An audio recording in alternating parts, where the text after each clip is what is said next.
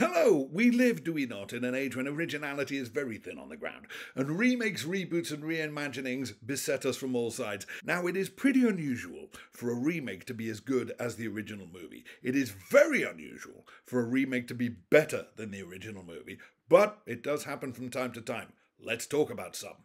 Here are 5 remakes that are better than the originals.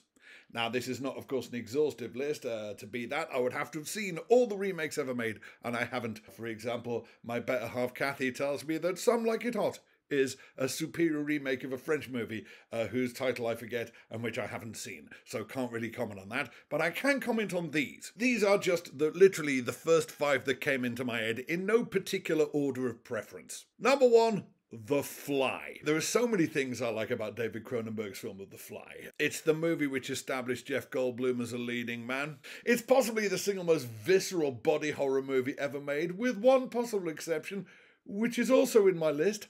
But what I really like about it is it kind of follows in the tradition of what the movie brats were doing 10 years previously in the 70s. The movie brats basically invented the modern blockbuster by revisiting the favourite genres of their youth, specifically science fiction, creature feature, and gangster movie, and taking what had been considered pulpy genres, but taking them really seriously and making them into like cinematic epics. Hence Star Wars, Jaws, and The Godfather. And what Cronenberg's doing here is he's taking a very pulpy old sci-fi movie with a very pulpy sci-fi idea, specifically what happens if a man gets into a teleporter machine and accidentally takes a fly with him. And rather than going the sort of pulpy sci-fi route of the original, i.e. they swap heads, he actually examines the unbelievably grim biological reality of what would actually happen if you did this. The man and the fly get fused at a genetic level and slowly mutate into this unbelievably appalling thing which is neither man nor fly. It's not an easy watch, but it is an extraordinary bit of filmmaking. Only Cronenberg could have done it. Only Cronenberg should have done it. Number 2, Cape Fear.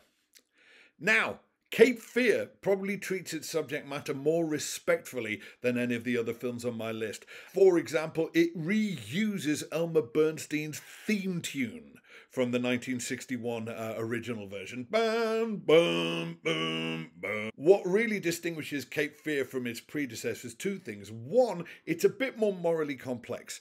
In the first one, the hero is a heroic lawyer played by Gregory Peck, and he's completely morally impeccable because of course he is, because it's Gregory Peck playing a lawyer. It's Atticus Finch, for Christ's sake. Now, the equivalent character in the remake is played by Nick Nolte, but he's on slightly shakier moral ground. In the first movie, the heroic lawyer heroically testifies against the evil serial rapist and has him put away. Now, in the remake, the lawyer character was supposed to defend the evil serial rapist at trial, but upon realizing just how evil he was, he doesn't get him off on a technicality, although the possibility was there to do so. Which, while morally the right thing to do, is professionally very questionable. And the evil serial rapist character is altogether more terrifying in the sequel. In the first one, it's Robert Mitchum, and he's doing his good blank-eyed menace thing.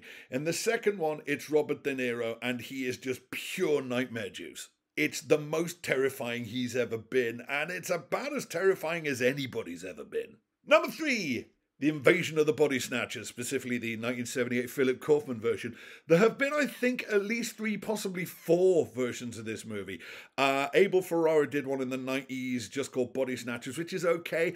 And I seem to recall that there's a movie called Invasion, which came out in the noughties, starring Daniel Craig and Nicole Kidman. And I think that might be another Body Snatchers remake. Haven't seen it, can't comment. But I have seen the original 1956 Don Siegel version, and I've seen this. And the original 1956 Don Siegel version is a wonderful bit of paranoid Cold War era science fiction, but the 70s one is just the creepiest, most paranoia-inducing thing you've ever seen. It's got such a wonderfully kind of numb and hollow sense of encroaching dread. And, of course, one of the best last shots in cinema history. You may notice that there's a bit of a preponderance of horror movies in this list. It does seem to be the case that horror movies do seem to get remade more than anything else. Wonder why that is. But, by way of a bit of light relief, number 4, Ocean's 11. Now, the original Ocean's 11, starring Frank Sinatra and his Vegas Rat Pack pals, was pretty good fun, but it was ultimately a bit smug and self-indulgent and didn't really have much of a story. Steven Soderbergh's remake, by contrast, is incredibly slick, incredibly cool, incredibly exciting, incredibly funny, and just wonderfully entertaining. And then they made a sequel that was incredibly smug and self-indulgent and didn't really have a story. Before I name the last film on my list, quick dishonourable mention to Gus Van Sant's recreation of Alfred Hitchcock's Psycho. This film isn't so much bad as just completely pointless.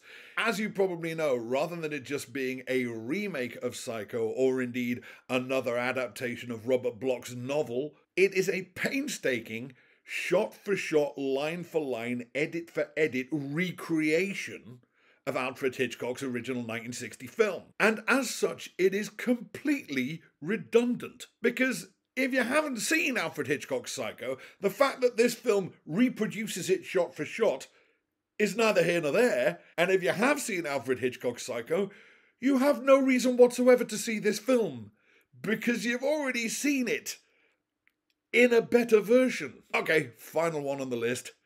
John Carpenter's The Thing.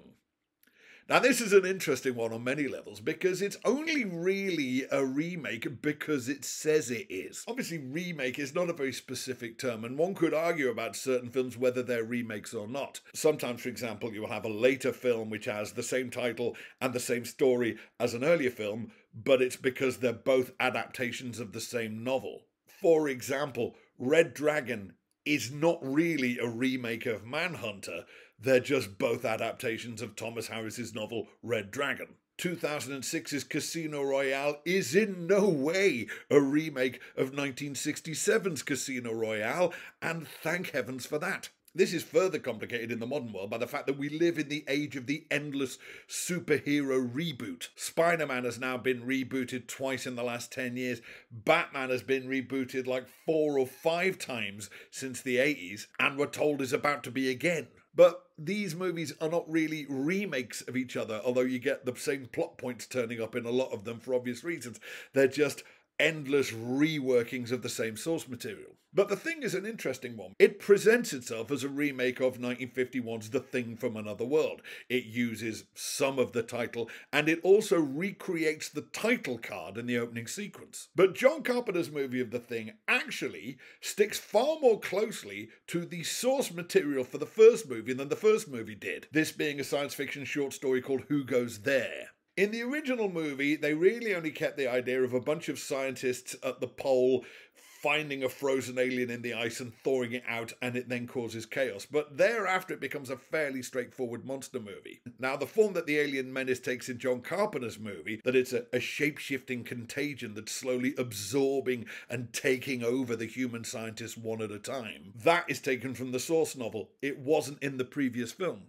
Whether The Thing is a remake or not, it's one of the best horror movies ever. It probably has the most outrageous analog horror effects ever committed to celluloid. It's unbearably tense. It's genuinely funny when it needs to be. You gotta be fucking kidding. And it has a magnificently ambiguous ending. And yes, I know that about 10 years ago there was another remake of The Thing which is very much presented as a remake of John Carpenter's movie.